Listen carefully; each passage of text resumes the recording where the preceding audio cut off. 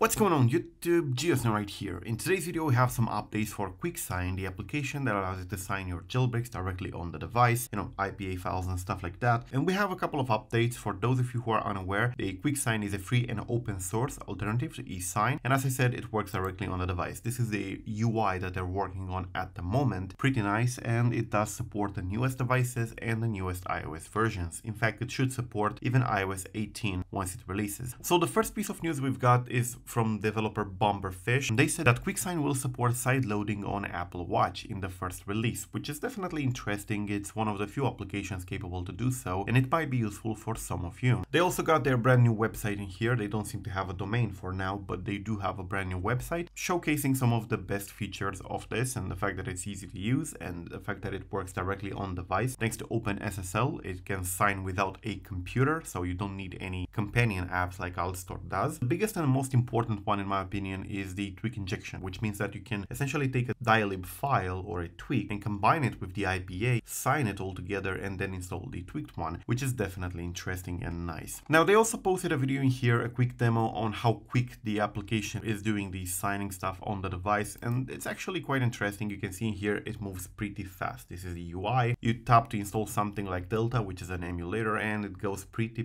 fast. Now for something that happens on device, this is pretty good without any computer. It looks like a modern application, so that's great, and the installation process takes only a couple of seconds, as you can see from there. I believe they did a pretty good job with this. They seem to be interested in doing a great application and into releasing. There's a lot of useless stuff posted on their Twitter in here as well, a lot of things that are not necessary, but if you want to follow the news, definitely do follow them. They do post development news as well once in a while. So yes, it's coming along pretty nice, and if you want to use it, definitely keep an eye on that account because they will probably release it sometime soon. Thank you for watching. I am GeoSnow. Peace out.